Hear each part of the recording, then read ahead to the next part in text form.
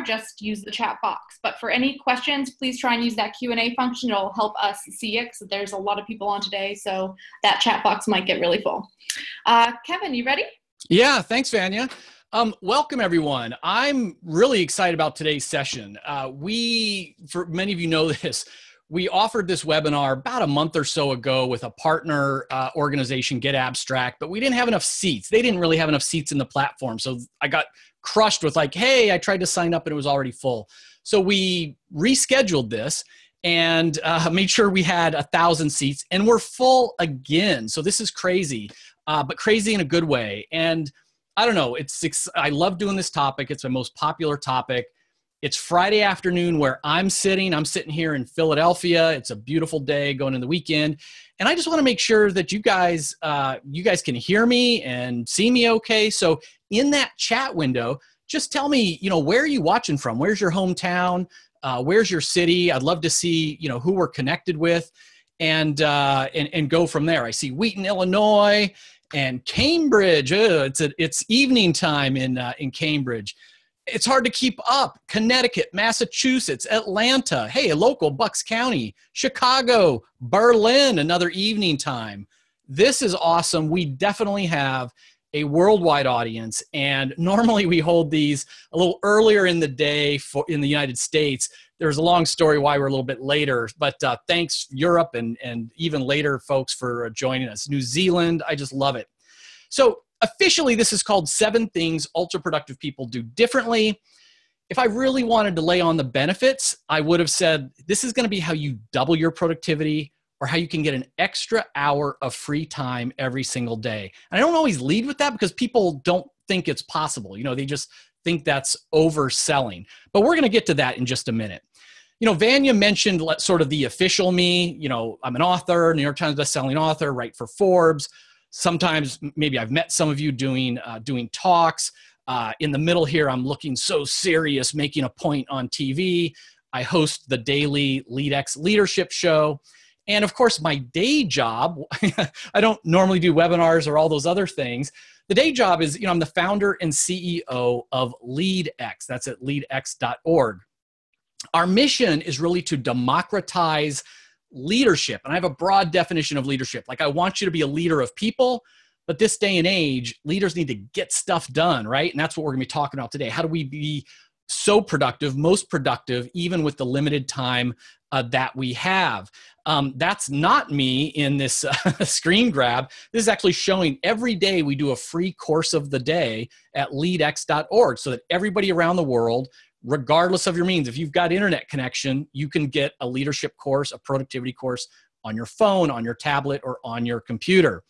But what about the unofficial me? I just started doing this. It's been kind of fun. What would you find on my Instagram feed from, the most recent few pictures? That's sort of the non-work me.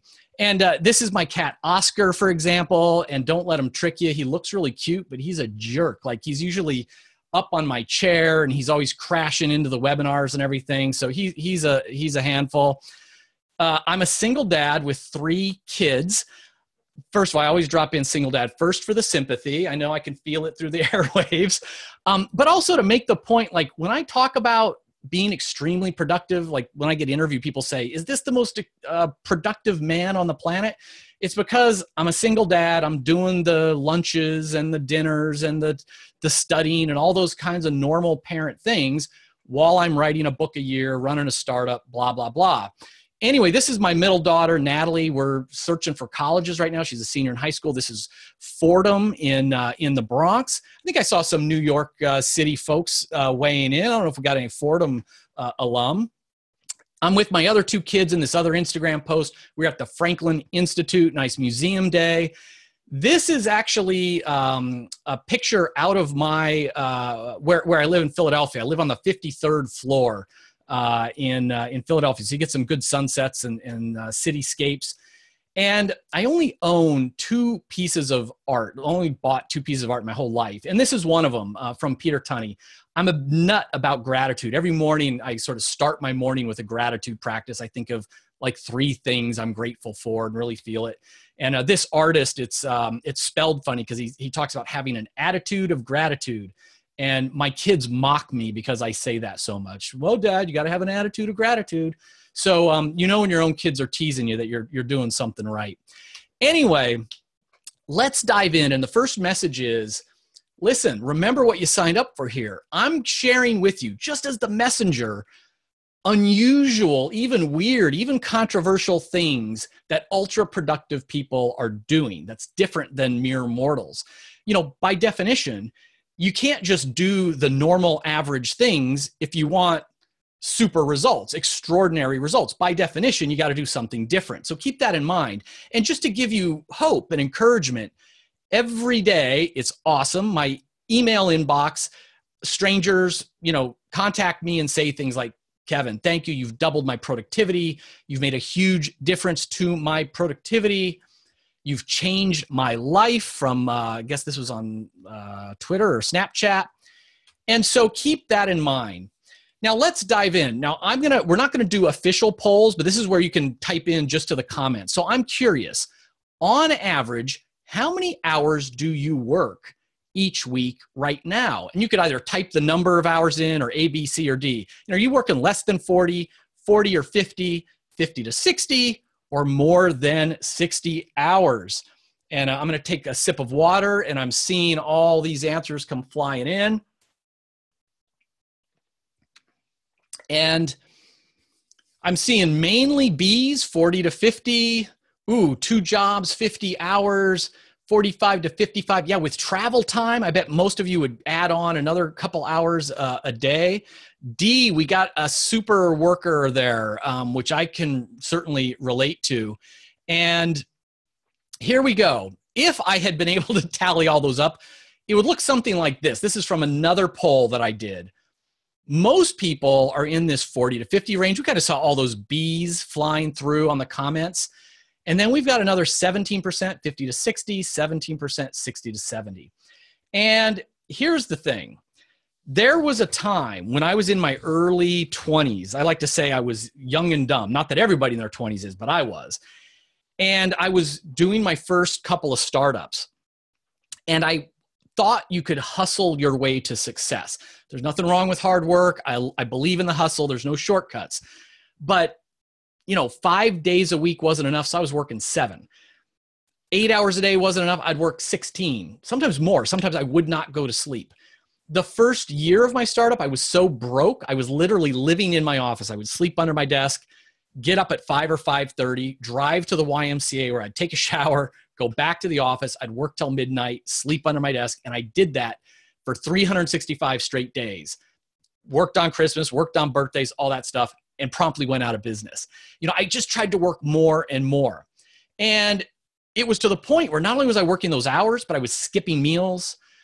You know, I was just rushing, and the stress, as you can imagine, was absolutely crazy. And my breaking point came with this police car. Not this specific police car, but a state police New Jersey trooper that looked just like this.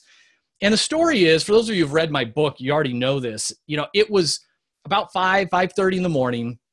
I'm driving to work at that point. It's like my second company. And all of a sudden, I see lights in the rearview mirror. Oh, I'm getting pulled over. So I pull off the side of the road, Route 1, for those of you who know the area. The state trooper comes over. And he says, do you know why I pulled you over? And I said, sorry, officer, I guess I was speeding. He looks down, brim of his hat's like in my window. He says, speeding? He said, I was doing 55 miles an hour in the slow lane. You came up on my bumper, rode my bumper, then swerved left into the fast lane and took off right past me. And here's the thing. I never even saw this cop car. I never saw it. Not until the lights were in my rearview mirror. A well-marked state trooper is in front of me. I pull up to his bumper, ride the bumper, swing around him, and take off. I don't even remember seeing him. I was so exhausted, so not present, not in my mind, thinking about all the work I had to do, thinking about how I had to get into work, that I literally wasn't even aware of my surroundings. I mean, that's how bad it was. Now, I should have known. The week before that, 5:30 in the morning, stopping to get gas at the gas station, get in my car to leave, start to drive away, clunk. I had forgotten to take the nozzle out of my car. It just like ripped out of my car. Could have blown the place up. the week before that, this is one, usually people are horrified at my stories at this point. The one they chuckle at is, part of my routine, I used to never eat breakfast. That's a mistake. You want to get some glucose into your brain, but back then I thought I'm saving calories, I'm saving time. I'll just stop at the 7-Eleven. It was actually a Wawa for those of you in the Northeast that are in the know, but it's like a 7-Eleven, a Quick Mart, grab a cup of coffee, and I would drink it on the way to work. That's what I did every day.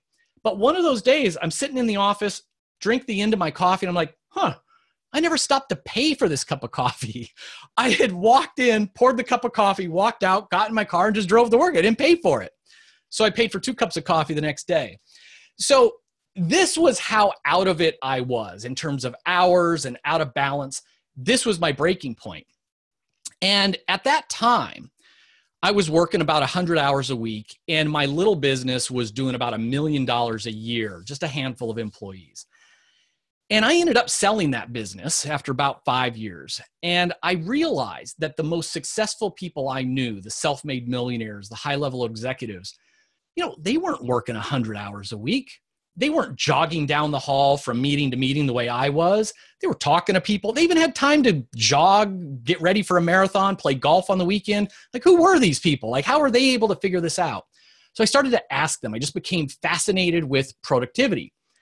And I learned and I got better. And then later I sold that business and I started another one. Same industry, same exact type of business.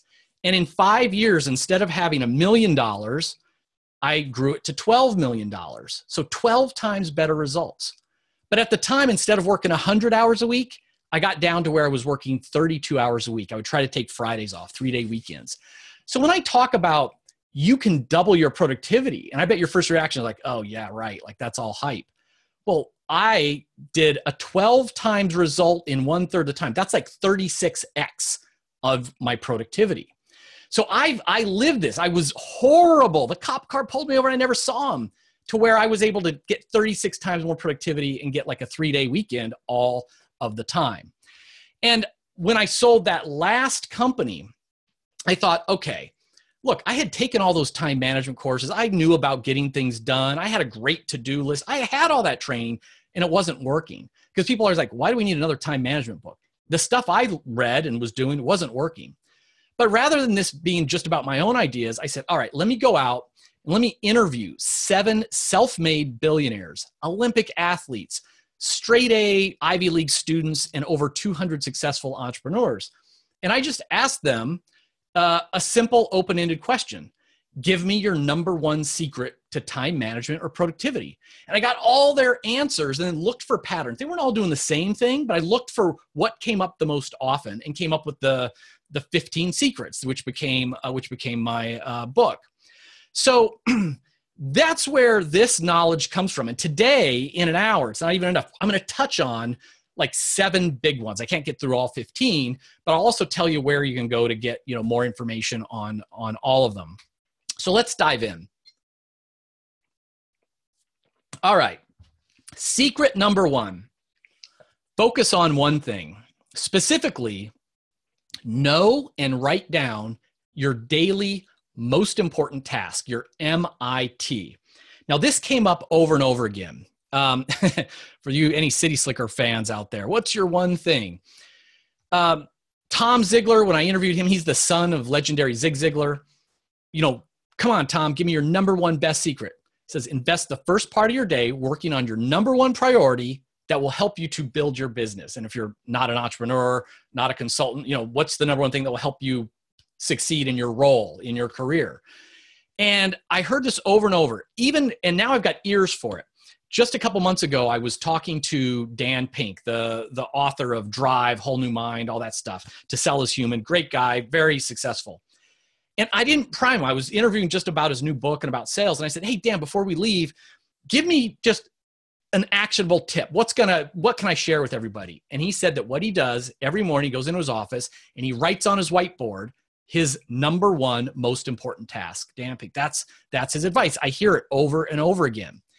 Now, I ran a study as a follow-up, over 4,000 working professionals, and I said a bunch of questions, but one of them was, do you have a daily written MIT or not?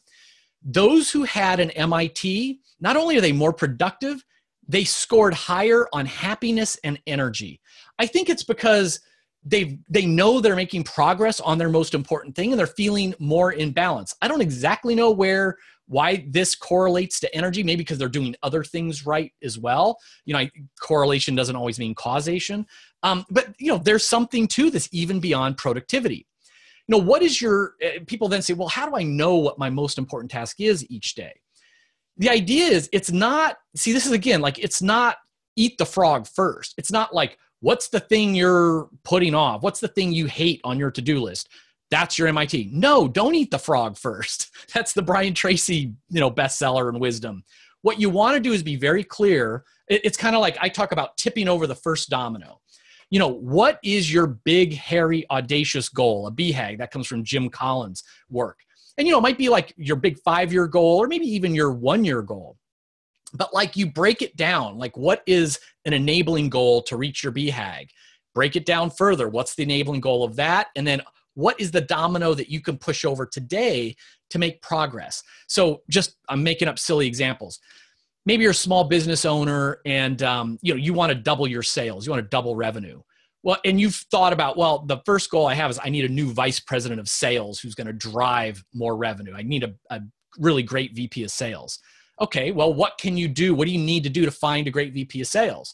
Maybe in your case, you're like, I want to hire an executive recruiter. So now the enabling goal is find a recruiter who will find me a VP of sales who's going to increase my sales. Well, okay, I don't have a recruiter today. What can I do today to get closer to that domino? I can email my friends. Hey, does anybody got a good executive recruiter? I could spend 15 minutes doing a Google search. I can call an executive recruiter. And your MIT is going to change. It's supposed to change. Maybe I've already got that recruiter. It's a month from now. And my number one task for the day for my BHAG is review these resumes that were sent to me by the executive recruiter, or do the interviews, or write up the job offer. Maybe you've always wanted, let's do a personal example. Maybe you've always wanted to write that great novel. You want to write a book. And as an author, you got to think twice about that one. I don't like writing. I like having written, past tense. But anyway, so let's say, you're going to write a great best-selling novel. Well, okay, you have to write it. And to write, 50,000 word novel, you need to come up with, 50 chapters, and each chapter is whatever. And so today you could write 500 words, or maybe before you write it, you want to find an agent, whatever it is, but you take the big goal and just work it down into what can you do towards it today. Now there's going to be a big second part to this. So here's another question. Again, we won't do a poll. You can just type it into the chat box. When is your energy and focus the highest throughout the day? When do you feel like, oh yeah, I'm sharp, I got it together, I'm creative?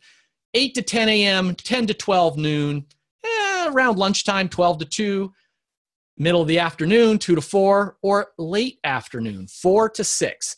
And I'm looking, there's a lot of A's. Ooh, I love it. Someone knows 5 a.m. to 8:30. They are very self-aware about that, which is cool. A lot of A's. Before A, actually, another high achiever there. You can tell 10 to 2, middle of the day. So if we tallied all of these up, it would probably look something like this, because this is an actual chart from a survey I've done. Most people report 8 to 10 a.m., followed by 10 a.m. to noon. Very few people say they're at their best in the afternoon. And most, other bodies of research suggest that this is true, that usually we wake up and it takes us about a half hour or so to kind of fully awaken. And then from there, we have 1 to 2 hours where we are cognitively at our best. Our decision-making is at its best. Our ideation and creativity is at its best. Our ability to understand, reason, and process is at its best. Now, this is Dan Ariely, a behavioral psychologist from Duke University. And he said in this Reddit, Ask Me Anything, people are most productive in the first 2 hours of the morning after they're fully awake. And then he went on to say, and the dang shame is, how do most of us, average people, spend those first 2 hours? So you've got your cup of coffee, you arrive in the office. What are you doing really those first 2 hours? Feel free to type it if you want. Traveling, I like that. A lot of us, we open up, there it is, emails, walking around, talking to coworkers, emails. Look at all these emails. Or it's, let me get the quick wins. Let me sign some expense reports. Let me, do this one thing. We spend all this morning time on things that we could do just as easily in the afternoon. So the big takeaway, we're still on the first secret, is to time block your daily most important task. This is a snapshot of a calendar, and this highly productive person is actually allocating 2 hours a day. I'm going to have to change this slide eventually because that's actually very ambitious. It is a win if you can get 30 minutes a day on your MIT. An hour is amazing. If you need to start with 15 minutes, start with 15 minutes. It's knowing what is my most important task and then schedule it in your prime thinking time, usually between 8 and 10 in the morning, and as early in the day as possible, before all those emergencies happen, before everybody else starts bombarding you with the old, got a minute? And they lie. It's never just a minute, right? So you want to put it on your calendar. This is sacred time. If you have an assistant, you tell the assistant, hey, I'm going to be here. The door is closed. Don't knock. Don't buzz me. My email window is going to be shut down. And that's your sacred time to advance on your MIT. That's the number one thing I heard. All right. Now, don't forget, you can type your questions in at any time. And I'm going to answer one right now, as a matter of fact. Kurt Green, because it's right about this morning MIT. Kurt, you're asking, does it have to be every morning? Okay to identify the MITs for each day of the week in advance. I would say, and it's really for all of this, what works for you, and I encourage you to experiment. So most of the people I talked to talked about a daily MIT. Most of the people I talked to, they even did it on their weekends. So like, even if the MIT was like, get to my kid's soccer game or date night on Saturday night, they kind of knew what their number one thing was that they were gonna protect. And I think you can absolutely pre-schedule your MITs and then just give yourself permission to change them. For myself, when I was on this last book deadline and it went bad, I mean, I'm the productivity guy, right? And I got behind schedule. Well, I was blocking out like a 3-hour morning block just to write. And it was like, write. Like for days and days, it was just writing. But then other times, like I just submitted my first draft. Now every day is different because I'm moving on different kinds of projects. So as far ahead as you can plan them, I think that's fine. Just give yourself that wiggle room. All right, so secret number 2. Hey, I warned you this was going to get crazy. Don't use a to-do list. What am I talking about? All right. When I was about halfway done with my interviews, remember, give me your number one secret of productivity. I assumed everyone would be talking about a to-do list, right? It's the getting things done method. You put on your calendar your phone calls and your meetings, then you've got your to-do list and you review it, and everything's like an A priority or a B priority, and then you got A1, A2, A3, right? Nobody mentioned a to-do list. So then I started asking, well, how come you're not talking about your to-do list? Or what do you do with your to-do list? And they're like, I don't use a to-do list. Huh? So I dove into it. Turns out, at least the origin story of the to-do list, is that it was invented by this guy, Ivy Lee. The year was 1918, and Charles Schwab was running US Steel at the time. He says, I want my executives to be more productive. And this consultant, Ivy Lee, shows up and says, all right, I'm going to blow your mind with this idea. All you executives, what you're going to do is have a little piece of paper, and you're going to write down 3 things that you need to do in order and stick it in your pocket. When you get to work on number 1 and keep working on it till it's done. Then you're going to cross it off and work on number 2 and keep working like that until it's 5 o'clock. Then you go home and you do it again the next day. Now, apparently this was a revolutionary idea. Everybody loved it. He made a lot of money, but there's some problems here. First of all, it ain't 1918 anymore. It's 99 years later. I'm just telling you, 1918, if you didn't know, before internet, before globalization, before, we all have to do twice the work without the staff, right? Very different times here. And besides, take a look at Ivy Lee. Does it look like he's having any fun? Do you want your time management advice coming from him? I tease. When I look at the research more, I find this study that shows that 41% of the things that we put on our to-do lists are never done. to-do lists become the graveyard of important but not urgent. We do the urgent things. We do the quick things. We do the things that it feels so good to put that line through it, right? Sometimes I'll do something. This is the old me. I would do something like, hey, it wasn't on the list. So I would write it on the list and then cross it off because I wanted that stack of productivity that was just meaningless things on my to-do list. 41% of tasks are never done. The other problem with a to-do list is called the Zeigarnik effect, after a psychologist that studied this. So she said that we feel this psychological dissonance, this stress, if we don't have a plan or finish what we start. And a to-do list is like, oh, I got all these things I've got to do. I used to have a yellow legal pad with 2 columns, cross one off and write one in the margin, right? It was always there. And so we go home exhausted. We've worked so hard. Oh my gosh, can't wait to go to sleep. And then bing, we're wide awake with insomnia. Why? Zeigarnik effect. Like we're stressing about it. We're thinking about it. It's probably why I blew past that cop. I was the Zeigarnik effect, in my head. So to-do lists lead to stress. They're not a great way of getting everything done. 41% failure rate. It's a tool that was done a long time ago. So what the heck are people doing instead? Well, what they're doing instead is they're living from their calendar. It's called schedule, don't list. If you really want to do something, if you really want to do anything, then pick a day, pick a time, pick a duration, and put it on your calendar. So the wisdom of getting things done, GTD, which is a classic, the most popular time management system out there, I didn't see anyone doing that. That's like put your calls and appointments. The people I talked to, everything went there. Jordan Harbinger, CEO of The Art of Charm, schedule your day into 15-minute blocks. Sounds like a pain. This will set you up in the 95th percentile. CEO Dave Kerpen, I schedule out every 15 minutes of every day to conduct meetings, review materials, write, and do anything I need to get done. The people I interviewed literally time blocked. This is the time I'm going to check email. This is the time I'm going to go to lunch. This is the time I'm going to go to gym. This is the time I'm going to go on date night. And I know it sounds horrible to have to schedule date night, but they are doing more of their date nights than you probably are. Schedule everything and live from that list. Shannon Miller, many of us will remember, gold medalist Shannon Miller. I keep a schedule that's minute to minute. Now listen, I get attacked on this. I'm just the messenger. I get attacked on this. Some of you might be, I'm laughing. Tyler, what's a date night? Great comment.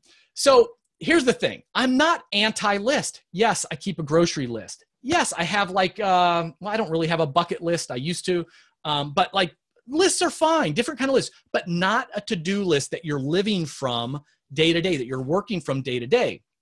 These are just different tools for different levels of productivity. So memory, look, if I've only got 7 items, give or take 2, that I need to get done today, I could probably remember them. There's a little bit of chance I might forget 1 or 2, but I don't need any tool. I'm just gonna be like, oh yeah, those are 5 things I need to get done today. You go beyond 7, and let's say you're up to about a dozen. This is where Ivy Lee makes sense. I'm gonna take a little piece of paper. I'm gonna write the 10 things I need to get done, and I'll keep it and I'll look at it and I'll cross it off, all that kind of stuff. But for most of us, now we're talking about ultra productive people, extreme productivity, self-made billionaires, self-made millionaires, successful entrepreneurs. They've got so many things that they're juggling that they can't just have a list of 10 items and cross them off. So they move to a calendar. And another side benefit of the calendar, you will say no so much more effectively. When I used to work from a to-do list, I would say yes to anything. Hey, Kevin, can we have a cup of coffee 5 weeks from now? Well, I look at my calendar. Oh, sure, that week's wide open. Yeah, we'll do that cup of coffee. Have you ever had a week where you had nothing going on? When 5 weeks shows up, I'm going to be just as busy that week as I was this week. And this week, I didn't have time for coffee. So we get ourselves into these traps. We volunteer for nonprofit things, the church, the Little League, the soccer, the parties, the cup of coffee meetings, whatever it is, all good causes. When you live from your calendar, you say, oh, well, you want to have a cup of coffee? Let me see where I can slot you in. It's yes, and can you do it 18 weeks from now at 7 in the morning? So you just become much more realistic about things. Sounds crazy. Jamie Kaitner, I don't know who she is. I think this was a tweet. Thank you, Kevin Kruse, for helping me get out of the old mindset of to-do list. The paradigm shift has changed my life. Now, if you go to this method, like this is a snapshot of an old calendar of mine. Now, don't worry about what the items actually are right now. The point is, when you start to live from your calendar, there is no white space, right? So right now you might have a little bit of white space on your calendar. There's no white space. And you then, like in my case, now I just use Google Calendar, nothing fancy. You could use your Outlook calendar. There's no special app for this. I use a personal calendar and a work calendar. To me, life is just life. And that's what I heard from all these people I interviewed. But the personal calendar, I can just make private so work people don't see it. And the family members can have access to the personal calendar and they don't care about the work stuff. But it's just one thing. You're really scheduling almost every minute of your day. All right, time for another question. What most interferes with your productivity? Like your best laid plans for a productive day, then you get into work, and then what happens that gets in the way? And while you're thinking about that, I'm going to have more water. And I see I'm already running down on time. We can't have that happen on this time management thing. People stopping by, interruptions, people, email, walk-ups, right? Other people. So this is what I hear over and over again. Email and got a minute meetings, interruptions are always almost tied for the two big problem areas. So we're going to tackle these really quickly here. Secret number 3 to ultra productivity: minimize your meetings. Now imagine this. You get a hold of Mark Cuban, right? Mark Cuban, self-made billionaire, invested in a bazillion tech companies, owns a basketball team. He's on Shark Tank, like a million things going on. Mark, give me your number 1 secret to productivity. Wouldn't that be cool to ask him? I asked him. So typical Mark Cuban fashion, here's his answer. Never take meetings unless someone's writing you a check, right? Kind of funny, snarky. Now, your first reaction is probably like, well, I'm not a billionaire. I don't have a staff of 1 million people like Mark Cuban. I can't tell my boss I'm not going to go meet with her. I agreed, but that's not the point. Mark Cuban could have answered anything. Mark Cuban, give me your number 1 secret of productivity. And it was about meetings. It was about the danger of meetings. Let's look at another one. Self-made billionaire Nate Blacharczyk, co-founder of Airbnb. It's harder to get focused after having been bombarded by meetings. So I try to save meetings for later in the day. Co-founder of Facebook, Dustin Moskovitz. We have no meeting Wednesdays. He could have answered anything. Meetings are death. So this third secret is about how can you minimize them? How can you say no when you can? And if you can't say no, how can you minimize them? I asked Rory Vaden, great CEO, guru of time management. And, I said, hey, Rory, what do you think about this idea of like one day a week where there's just no meetings, your company or your team bans meetings? And he laughed. He says, we only hold meetings on Mondays. It's called like Mad Meeting Mondays, I think they call it. And, that's just, they stack all their meetings on one day so that the rest of the days, those are maker days, focus days, client days. And, with all of these people, I'm sure there's exceptions. It's not like you're going to get, arrested if you break the no meeting rule, but it's a cultural system. So if you can't just say no, like Mark Cuban, first of all, say no whenever you can. But if you can't say no, can you say no on certain days of the week, like no meeting Mondays or no meeting Wednesdays, no meeting Fridays, or even have an understanding like, hey, you know what, guys? Let's do this.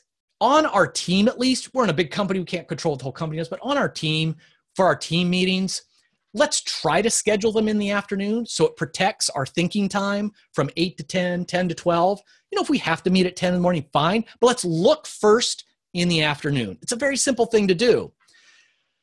The great Richard Branson, it's very rare that a meeting on a single topic should need to last more than 5 or 10 minutes. So shorten your meetings, 10-minute meetings. I call this the Google clock. Now, officially, if you want to go buy one of these off Amazon, it's called the Time Timer. This is a clock that teachers use in their classrooms. And it spins down, so they could set it for 55 minutes, and it spins down this red dial. And the story is that this Google engineer went in to watch his kid in kindergarten or first grade, saw the teacher using this clock, and the kids would suddenly behave and focus, and everybody could watch the red dial and know how long reading circle was or something. It worked so well, the engineer took the clock back to Google And now they use them in their design meetings, and they're in their conference rooms to keep meetings on track. All of a sudden, when your team knows this is a 30-minute meeting and they can see there's 5 minutes left, they're a little less likely to be like, and what about this other issue? And I want to talk about this side topic and all the rest. It keeps you focused. That's the Google clock. Now, the second big thing you guys said, and yeah, I know I'm moving fast, inbox zero. I get hundreds of emails a day, like legit ones, not spam. And most days I can get down to inbox zero refers to getting down to 0 emails in my inbox by the end of the day. Pretty crazy, right? So the data looks like this. And you said it in your comments, on average, we're getting 122 emails per day. We spend 2.6 hours a day on emails. And it's horrible. We get email notifications every 5 minutes. And it's to the point now where we look at the incoming email within 6 seconds. That's less time than it takes for us to pick up the phone. We answer an email faster than someone that's, calling us on the phone. And not only are we being interrupted by and it's taking up 2.6 hours a day, but email recovery time. So if I'm trying to work on this report, I'm trying to work on this paper, trying to read, whatever it is, deep work, critical work, my MIT, and I go over to check that inbound email, I have to recover and get back into the zone, get back into the flow. Now, research is all over from it takes us 64 seconds to 15 minutes to get back into the zone. Either way, not a good thing. So here's another question for you. Now, this one you don't have to answer. I'm afraid of your answers in the comment window. What do these have in common? This is a rhetorical question. Sex, drugs, gambling, and email. And I have a feeling some of you just started taking notes, right? Now you think this is going to get good. All right. What is it? I see people answering anyway at the top left one. Time, addiction. Dopamine. So dopamine is the hormone in our brain. It's a chemical in our brain. It's called the love drug. That's the reward and pleasure drug. So we've been developed, evolutionary, biologically speaking, where we get dopamine hits when for doing things that will help the species, whether that's sex or eating high-calorie food, right? We get these dopamine hits. And dopamine is linked to addictive behaviors.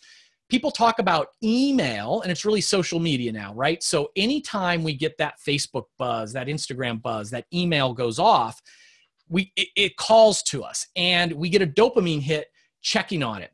They say it's like checking emails like pulling that slot machine handle. You don't know what it's going to be. Like, am I gonna get 3 cherries and win a bunch of money, or is it going to be nothing? And most of the time is nothing, and that's what makes it fun. Maybe this is the big win. Maybe this is the big win. And with email, usually it's like boring, irrelevant, spam. But every now and then it's a funny joke, or my boss just asked me a question I can answer, and I feel good helping out my boss. So the first step with this email problem is you need to own, I'm wagging my finger at you. You need to own a little bit of this problem. Like, what is your role in this problem? If you want to immediately get more productive, this will take you, don't do it now, wait till after the webinar. You'll do this in less than a minute. Turn off all your email notifications. When your email arrives, it shouldn't ring, it shouldn't buzz, it shouldn't pop open that little window. Turn it off. Get rid of all those interruptions on your games, on your Facebook.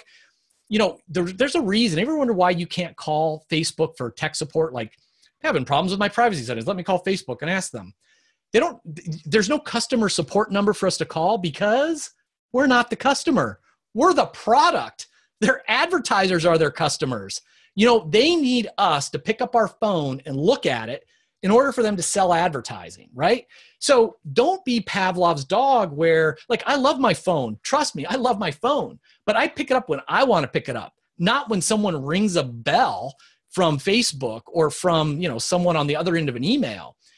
People emailing you, that's putting their agenda onto your day. That's not your agenda. So that's a real simple thing, is turn off all email notifications.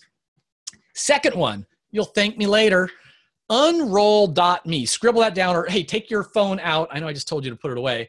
And hopefully you're taking some screenshots. Unroll.me. I've been using it for years. It's very safe. Here's the thing. you're getting so much bulk email, spam email, Groupons, fashion alerts, and industry newsletters. And by the way, I happen to know some pretty good weekly and daily email newsletters you should be subscribing to, but they shouldn't be going into your primary work inbox. You go to enroll.me, put your email in, it's going to churn away for a minute, and then it's going to tell you how many bulk emails, subscription emails you're on. And I'll bet you it's 10 times more than you think. If you think you're on 10, you're on 100. If you think you're on 100, I literally was on 1,000. I'm not making that up. And then here's the beauty. With one button, you could unsubscribe to all of them. Or you could, it's a list. You could pick and choose. Yep, keep it. No, no, no, keep it. No, keep it. And then hit the button and it will get rid of a bunch of them. Or let's say you're just a madman and you're like, I want all 1,000 of these. You can have them put it into a digest. So you just get one email once a day or once a week that they all appear in. Wonderful. So you get that bulk email out. So how do I get to inbox zero? I'm still holding on to this big secret. You've got to remember the 4 Ds, the 4 Ds. So here's the thing. Remember, why would you want to get to inbox zero in the email? We just talked about the dangers of having a to-do list, right? Well, your email inbox right now, if I could look over your shoulder, I bet it's like a second to-do list, right? So someone says, hey, Kevin, will you look at this report for me and give me your feedback? And I'm like, oh, well, I don't have time to do that now. So I just close that window. It's still in my inbox and I've got to go back to it when I have time and do it. And some of us, I don't know, I'd be curious in the comments, how many to-dos do you have sitting in your email inbox? 1, 5, 50? Like, I don't know. I mean, like how many, but it's like a second to-do list. 25, too many, a lot, over 100. Oh my gosh, over 100. That's a scare. 306. That's very specific. 306. Jennifer. Anyway, so here's the thing. You don't want to use a to-do list in your email inbox. So you touch emails once. You don't check emails. You process emails. You schedule time. You think about it intentionally. And then you open each email and you go through the 4 Ds. Oh, what is this? Can I just delete it? Good. Boom, it's gone. Or you open the next one. Can I delete it? Nah, I can't delete it. Can I delegate it to somebody else? And that means forward. Like, can I just, so-and-so can do this instead, or I'll have my assistant do it, or it's for someone else. So that's your second D, either delete it or delegate it. If you can't delete it and you can't delegate it, then it's like, all right, do I do it now or do I defer it for later? I like a 5-minute rule. If I can do it, if I can respond to the person right then and there in less than 5 minutes, I just do it. But here's the secret. If it's going to take me more than 5 minutes, I do not just leave it in my inbox. I turn it into a calendar event because I'm going to live from my calendar. Now, many of you don't know, and again, I'm not your IT guy. I don't know what your email system looks like. But most of you don't realize, like, this is one setup for Microsoft Outlook. You can drag an email onto the calendar and it will pop up a window and let you turn it into an appointment. This is another view of just dragging it onto the calendar icon. And now you can pick a day and a time to then finish whatever that email is, respond to that email. I use Google Calendar. It's a little, I use the web version. So it's a little different, but it's like more and then event for those of you who use Google Calendar. And you basically, anything that you can't do right then and there, you look at your calendar like, all right, I will do it tomorrow between 12 and 12:10 or 12 and 12:15, whatever that is. And when you touch emails once, remember the 4 Ds, you're going to end up with email zero very quickly. Now, this is a system that works for me. Try it on yourself or not, but like this is what I do. It's a system I call 3210. I got to change that. I say I check email 3 times a day. I don't like that word check because that's like, ooh, I'm addicted. I'm constantly checking it. No, I process email 3 times a day. I'm like most of you. I get into work. I'm getting ready. I want to know what happened overnight. So I'm going to process it a chunk in the morning. Then I need a break and I'm wondering what's going on in the morning. I process it around noon. And then before I go home at the end of the day, I want to know what's going on in the afternoon. Do I need to put out any fires? So there's a third time towards the end of the workday. 2-1, I set my timer. I set my Google clock. You can use your phone for 21 minutes each time, 21, 21, 21. Why 21? Well, it was kind of cool, 3, 2, 1, 0. But 21 minutes is about right. You know, it's about 15 minutes was too short, 30 minutes was too long. For me and my 300 emails a day, 21 minutes and having a timer, it's weird, but it's psychological. It's like a game. And all of a sudden it's like, oh, that looks like an interesting article. I'll click on that. And it's like, oh no, I've only got 2 minutes of the red dial left. I'll look at that later. I'll schedule it, right?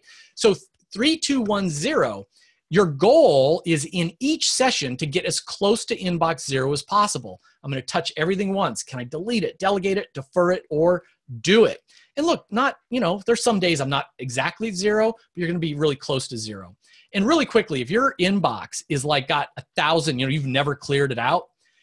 Look, with our search technology now, you just got to clean it out. You declare email bankruptcy, and I just like archive them all, not delete, you archive them. You can get them back, search by sender, search by date, search by keyword. You'll find it if you need it.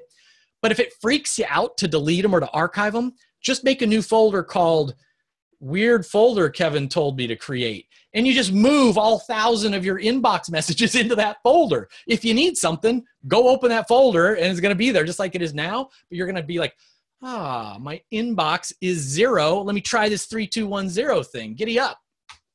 All right. Limetree, whoever that is, said 5,000 to inbox 0. I did it. Thank you, Kruse. Mind blowing. And then this is crazy. This is literally an email from today. So this is someone over in the UK, Henry Stewart. Can I say a big thank you for transforming my work life? I adopted 3210 18 months ago. I've been less stressed, more productive. I reach 0 at least once a day, despite checking the inbox less often. I'm more responsive to staff and clients. I get so much more done. Try it on like a coat. If you don't like it, take it off. All right, now I got to hustle. Secret number 5, themes to batch work. This was what I heard a lot, is like people would just batch work over and over again. Jack Dorsey's the CEO of 2 publicly traded companies, for better or for worse, some might say. And he, every day, like Monday, he just focuses on management. I do that too. All my one-on-one meetings, my weekly one-on-ones, I stack them on Mondays. Tuesday, he focuses on product, et cetera, et cetera. Now, this is how I live. Like, I try to theme each day. I create in the morning. I collaborate in the afternoon. I connect in the evening. So for me, I try to schedule like my thinking work, my writing, my creative stuff, my cognitive work, my deep work in the morning. Collaborate, I'm collaborating with other people. That's phone calls, that's meetings, that's in the afternoon. And then at night, I try to connect with people. Like, I'm going to connect with my kids. I'm going to connect with family members, connect with friends. Other people, it's simpler. They talk about maker time and manager time. My making time is in the morning, and then my manage the business, manage my team, all the administrative stuff gets managed in the afternoon. And secret 6, because I want to go to questions. It's about energy, not time. Look, the only reason why I called my book has that time management phrase in it, it's because that's what people Google on. Like, people think they need time management. We ain't getting any more minutes. We're not making more minutes. It's about managing our energy and our focus, right? Because look, if we have the flu or if we're hung over, imagine trying to read, some textbook or write a really great speech or whatever it is you do, and you're hung over and you've got the flu. Like, that hour, you're not going to get much done. But imagine you just had 8 hours of sleep. You had a good strong cup of coffee. It's 9 o'clock in the morning or whatever your prime zone time is. Boom, you're going to bang out that speech, that article you're going to read. It's the same 60 minutes, but it's our energy and focus that determines the output. That's how I got 36X from the first business to the last business. Evolutionarily speaking, biologically speaking, we're wired to react to changes in our environment. A loud noise, a light, a flash of something. Is that a saber-toothed tiger? Do I have to run? Is it going to eat me? Well, unfortunately, we don't have to worry about those things, but we're still like, that's why I say mute your phone. Mute your phone. You want to maximize focused attention. The single best thing you can do to maintain focused attention throughout the workday is to work in kind of single focus, don't multitask, that's a whole nother topic, single task working jam sessions where you're giving it your all and then taking a little break and then giving it your all and taking another little break. And so using something like the Google Clock or your phone, you would literally schedule these times. Now, the question is, how long should each work time be? How long should each break time be? The most popular system is the Pomodoro technique. So that people who do Pomodoros, it's 25-minute working jam session and a 5-minute break. By the way, 5-minute break is not email. It's stretch your legs, deep breaths, guzzle water, move around a little bit, things that you're not really thinking. And then boom, you hit it again for 25 minutes. For me, that's not long enough. And in fact, one research study, software company, Draugeen Group, whatever, I don't know how to pronounce it, they found their most productive people were 52 minutes on and 17 minutes off. Again, for me, 17 minutes off is kind of a long time to be off. I do 50 and 10. I give it all, my all. I'm focused. My email is shut down. My phone is on airplane mode. I'm only doing one thing at a time for 50 minutes. And then boom, that alarm goes off and now I'm up. I'm moving, I'm breathing, I'm drinking water, etc. Finally, the ultimate secret number 7, but in my book, it's number 1, 1440. There's only 1,440 minutes in a day. No more, no less. The most successful people, they feel the value in these minutes. My life changed when I read this quote from Andy Grove. There's always more to be done, more that should be done, always more than can be done. All those people, who are like very successful, but they're always leaving the office at 6 o'clock or 5 o'clock every single day. They believe this. They're like, there's always going to be more to do. There's always going to be another deadline. There's always going to be another fire to put out. There's always more ways I can make more money or climb. There's always going to be more. I just have to think about when is enough, and no judgment. Is it an 8-hour day, a 10-hour day, a 16-hour day? You decide, but then you live to that standard. What can you do in a single minute? Deep cleansing breath or a yoga pose, for your health. Can you, reach out to someone and say thank you, or I'm sorry, or I love you? How long does it take to put your kids to bed at night? For you to, process some email. 1 minute counts. And when you really feel like the minutes are ticking away, 1440, your life will change. I used to have a 1440 sign on my door to remind myself of this. And what I found is people would start to walk in, got a minute? Oh yeah, sure. Hey, what's that 1440 on your door? It's about how important every single freaking minute is. And I was like, oh, you know what? I'll just catch you on our one-on-one on Monday because it's, Friday. I'll catch you on Monday. Out the door. All of a sudden, all those got-a-minute meetings went away. So readers of my book started putting 1440s out there. It's on their doors. It's on their computers. People send me these pictures. This one person wrote it, David Schultz wrote it in marker on his hand. And I know this is going to be weird. I now get pictures of people tattooing it on their body. I'm going to take this off because it's really hard to look at. They're tattooing 1440, but that's the ultimate secret. If you know the value of a minute, what you can do with it, and that you're never getting it back, it's more valuable than money, all of a sudden your behaviors start to adapt. Hiran Doshi is this president of OmniActive Health, read my book, had me in, talked to his team, and he says, Kevin doubled my productivity. CEO doubled his productivity. His team left, and I said, hey, Hiran, I said, that's nice of you to say that. I know you're just trying to motivate your team to read the book and start doing this. I said, how did it work for you? He says, well, you're right. I did lie to them. He says, I actually do the same amount of work I used to do, but now I finish it in 2 hours. I'm done by 10 a.m. He knew they wouldn't believe that. So he lied and said it only doubled his productivity. He's doing 8 hours of work in 2 hours.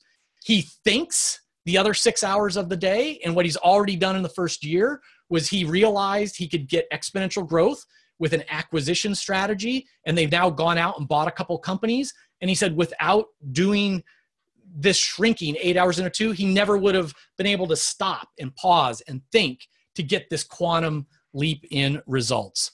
So I'm going to go to questions, Vanya, and because I don't have a clock in my view, I know I'm running a little bit late, but I want to hang out here and try to get to as many as we can. And I got to tell you guys, so leadx.org, if you want more of this, we do a free course of the day every single day. A lot of times it's on leadership management. Sometimes it's on productivity.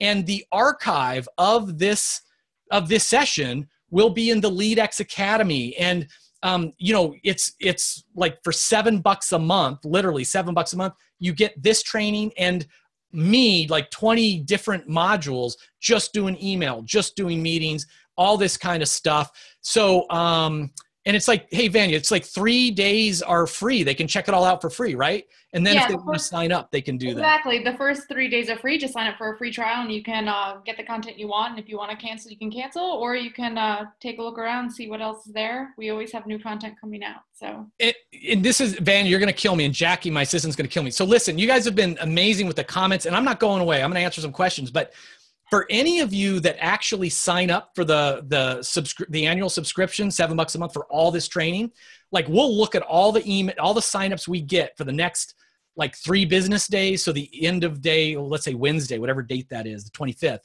And I'll send you an autographed copy of my book, the 15 Secrets book.